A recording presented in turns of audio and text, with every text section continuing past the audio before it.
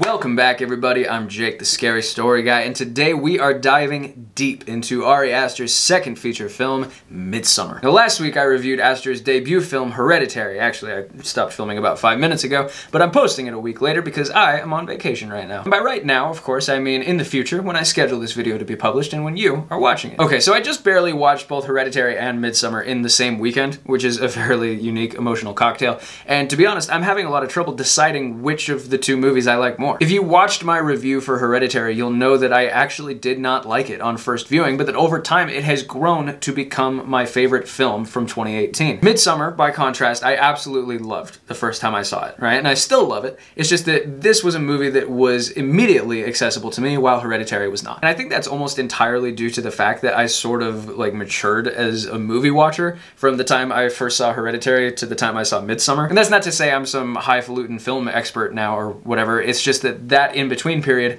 was actually a period in my life where I really made an attempt to broaden my horizons as far as what types of movie I can find compelling. And it's a good thing I did, because Midsommar is every bit as f***ed up and weird as Hereditary, maybe even more so. I've got to be honest, it's making me like borderline apprehensive for Aster's third movie, Beau is Afraid, coming to theaters next month. Like, how is he gonna top this? It is 3 hours long and stars Joaquin Phoenix, so I guess that's a good start. Okay, so Midsommar stars Florence Pugh as Dani, a girl who goes on a trip to Sweden with a bunch of her college friends. One of the friends grew up in this, it's like part commune, part cult out there in Sweden, so he invites his homies to come stay there with him. One of them's gonna do like a research project out there. And things gradually get so sinister and psychedelic and weird out in Sweden that one might actually forget about the utterly horrific opening scene to this movie. And we might as well start there. The opening scene in this movie, I won't give any spoilers, it is not for the faint of heart. It's not even like gory or brutal, it's just...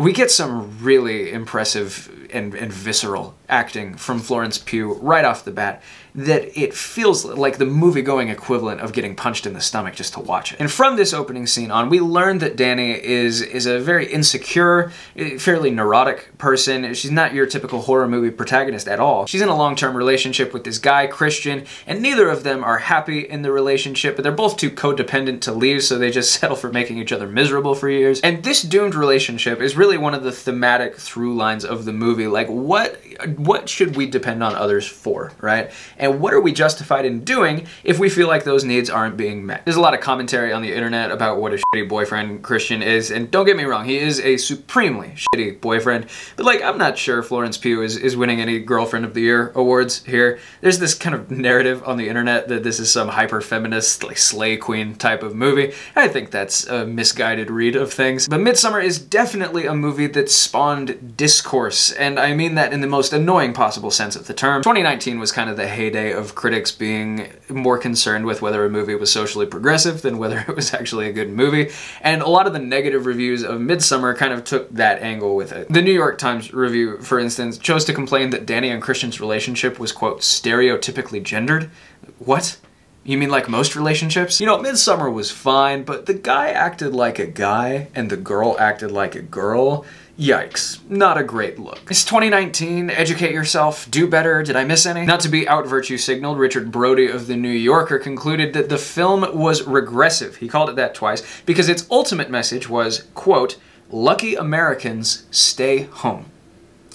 How do you possibly come away from this movie thinking that's the message, or even a message? I'm sorry, I just have to go off on this really quick. Richard Brody writes the kind of shit that is just perfect for the readership of The New Yorker, because it's totally inane, but people think he's brilliant because he uses a sneering tone and throws around words like lugubriously. My personal favorite Richard Brody take is when he called A Quiet Place a problematic and conservative film because it depicted a family of white people defending themselves with guns against hulking dark monsters, which he chose to paint as a representation of middle America defending itself against black people. And I will say, at a certain level, you've actually got to be kind of smart to come up with something that stupid. Okay, back to Midsommar. Something that's really unique about this movie, and the fact that it's set in Sweden, is that, like, the sun never sets there, so it's daylight, like, all the time. I don't think I've ever seen that in a horror movie before. I mean, usually these movies are relying on darkness and shadow to do a lot of the heavy lifting for them, you know, scaring people-wise. But in Midsommar, it's doing the exact opposite. opposite. There is a constant bright light being shown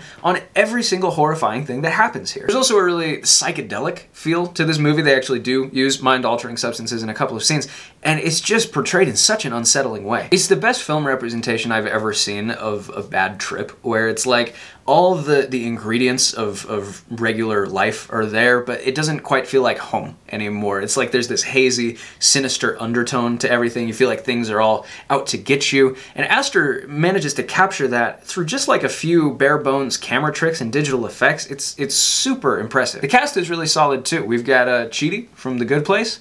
We've got this guy who looks and acts remarkably like the Parks and Rec version of Chris Pratt. We've got Eyebrows Kid. Eyebrows Kid? His name's Will Poulter. I've known him as Eyebrows Kid ever since I saw him in that Narnia movie forever ago. He's a total asshole in this, by the way. I'm pretty sure he's contractually obligated to be in like every movie he appears in. I mean, just look at his face. You are never casting this kid as your protagonist. He is 100% of people who look like this are assholes. And above all, Florence Pugh really carries the hell out of this movie. It's one of the best horror performances I've seen in a long time. It's not quite Toni Collette in Hereditary, but then again, what is? It's interesting because this is around the time where she was really breaking out as like a super hot star, an A+ list actress, the kind of person who could really just get any gig she wanted. And a lot of times when an actor is at that place in their career, they want to play it safe, right? They want to be Spider-Man. They want to be heroic and strong and easy to love and easy to spend time with. And Florence Pugh isn't particularly any of those things in this movie. She's got to really be vulnerable in a way that I think a lot of young actors of her stature would be uncomfortable with. Because subtly, I think that characters can negatively impact your perception of an actor. I think the actors who played Joffrey Baratheon, Draco Malfoy, have talked about this before. But personally, I found both Danny and even Christian to be sort of sympathetic characters in this just because they're so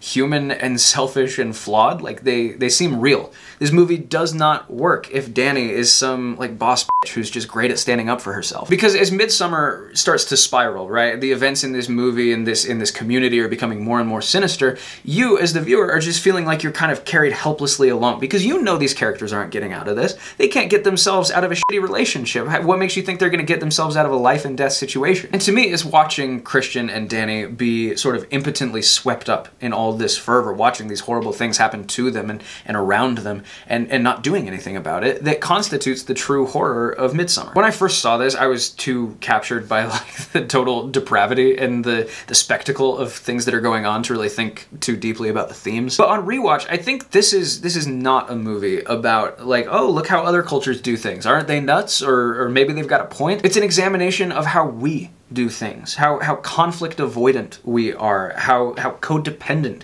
we are, how desperate we are, and how bitter and vindictive we can be when all our protective layers have been stripped away. And just like Hereditary before it, Midsommar is an utter masterclass, not just in filmmaking, but in the creation of horror from our guy, Ari Aster. And I am going to give Midsommar 5 stars out of 5. Okay guys, that about does it for my thoughts here, but if you have any suggestions for future books, movies I review, please leave those in the comments below. And in the meantime, thank you for watching this video, and here's hoping you survive to see the next one.